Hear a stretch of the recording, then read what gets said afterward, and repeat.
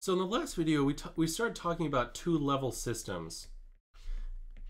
And we were trying to use the Schrödinger equation, so the time-dependent Schrödinger equation, to analyze this system with two different energies, E1 and E2, when we're applying some light to it of some frequency and some electric field. And we also said that this state 2 has some wave function psi2, which is a function of space and time. And this energy down here has some wave function that it corresponds to psi1 of x and t.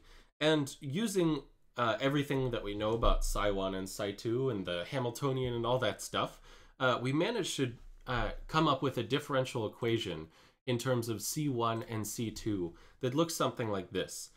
We've got IH bar dc1 dt, and I'm going to put the time dependence back in here because I don't have such a horrible equation anymore. E to the minus I omega 1t times psi1, which is just a function of x, plus the same exact thing for c2, c2 of t dt e to the minus I omega 2t times psi2, which is a function of x. And this was all equal to 0. And yeah, actually this is sort of still a horrible equation, but we'll deal with that. So what we'd really like is an equation just in terms of C1 and just in terms of C2. And right now we've got one equation that's in terms of both C1 and C2. So it seems like we're stuck. It seems like we can't do anything. And indeed, I stared at this for a while, not having any idea what to do. But what we can do is we can use what we've used in previous videos about inner products and about orthogonality to make this equation, to split this equation up into two separate equations. And so all we need to do is we need to know that psi1 and psi2, these two functions are orthogonal. And so so if we take their inner product, psi1, psi2, or equivalently we integrate them from minus infinity to infinity, psi1 conjugate times psi2, we should get 0 because they are orthogonal. And if psi1 and psi2, so if psi1 and psi2 are properly normalized, which we hope they would be because we're using them in the Schrödinger equation, then we know that the inner product of psi1 with itself, so psi1 comma psi1, is equal to 1. And you can also get that from the integral. So the integral of psi1 conjugate times psi1, this is just the integral of the magnitude squared of psi1 over all space, which we interpret as integrating the probability distribution. So probability is a function of x. And if you integrate the probability distribution, you should get 1. So if psi is indeed, or psi squared is indeed a probability distribution, you should get 1. And similarly, psi2 and psi2, their inner product should also be 1. And so we can use these facts and take the inner product of this entire function up here. So let's call this whole function f. So first we can take the inner product with respect to psi1, so psi1, and then we can take the inner product with respect to psi2, and we'll have two different equations. So I suggest you do that now and try to take the inner product yourself and see what you get. Now, if you do that, you should get a couple of things. So let's break this up term by term. So let's first take the inner product of psi1 with this term, and then psi1 with this term.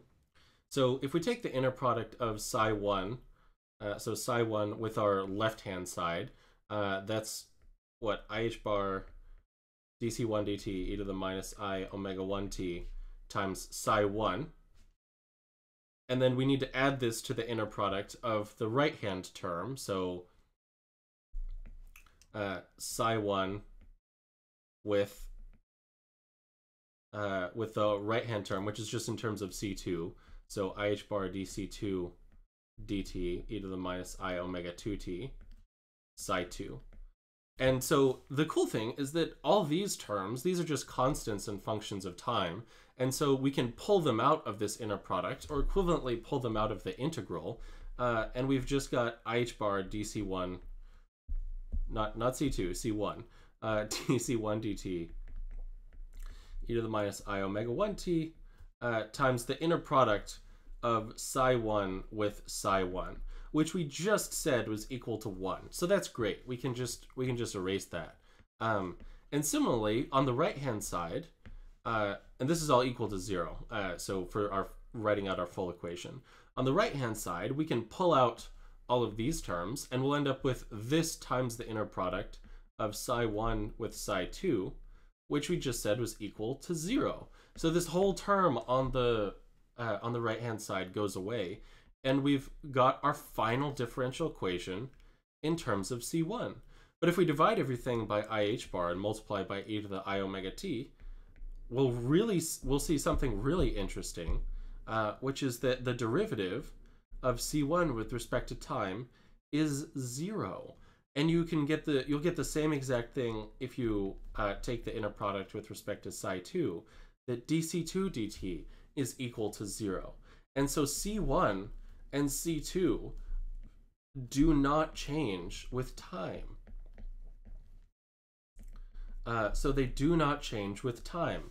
And so this was assuming that we didn't apply any electric field or any photons, which basically means if we've initially got an electron in state 1, so it's initially got energy 1, and we don't apply an electric field, so we don't apply any sort of perturbation, C1 is initially equal to 1, it will stay in this state forever, according to this Schrödinger equation, because C1 and C2 are not functions of t. And I also should just mention that the probability that it's in state 1 is just the magnitude of C1 squared. Similarly, the probability that it's in C2 is just magnitude of C2 squared. And you can get that from the Schrödinger equation, but I thought I would just point it out here to make sure. And so now, in the next couple of videos, we're finally ready. We've got some practice taking inner products. We know what to look for. We know that psi1 and psi2 are orthogonal. And so now we're ready to add back in the light. So it's some at some frequency or equivalently with some electric field. And to do that, we're going to use what's called perturbation theory.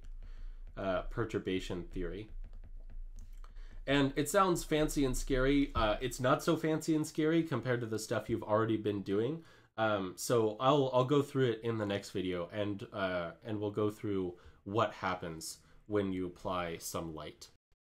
And we expect these coefficients to now change with time. So their derivatives shouldn't just be equal to 0, but they should be some function of time. So I hope you enjoyed the video. If you did, please give it a like below and consider subscribing to my channel. If you have any questions or comments, just post them down below and I'll try to get back to you as soon as I can. And thanks for watching. I'll see you next time.